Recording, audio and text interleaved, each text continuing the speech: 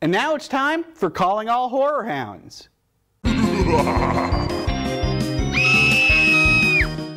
This week we are looking at Critters.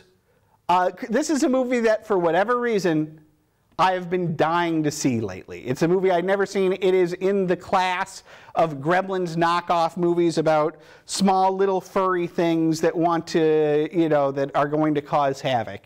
I had somehow never seen the Critters movies. I've seen some of the other Gremlins knockoff movies. I'm, aware of your Ghoulies and your Hobgoblins and things like that. And so I kind of had lumped Critters in with that until I don't know, I was looking around on the internet or something the other day, and I found out that the Critters are space aliens that are being pursued on Earth by like space bounty hunters. This sounded like a movie for me. So I was very excited to check out Critters recently. I gotta tell you, it's great fun. I think the little monster design on the Critters is really fun and terrific. They are, however, and I like the conceit of that they're these sort of intergalactic eating machines that show up on a planet and just devastate it through eating everything. But I was disappointed that they're so easily dispatched.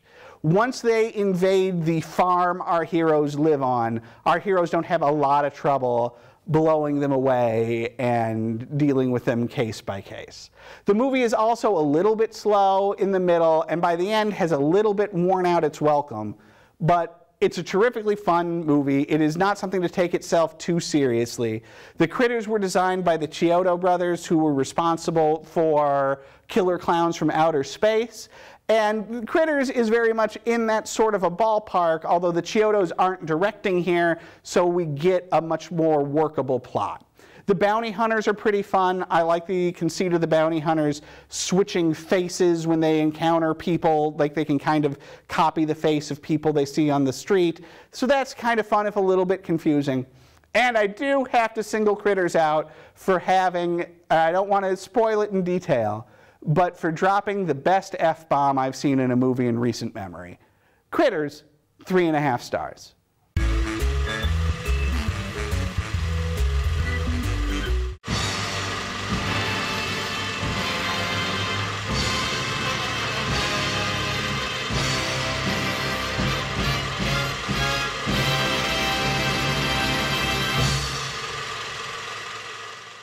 And don't forget to visit our website, northmetrotv.com/everymovieever. There, you can watch reviews of every movie we've ever covered here on the show, as well as complete episodes. That's northmetrotv.com/everymovieever.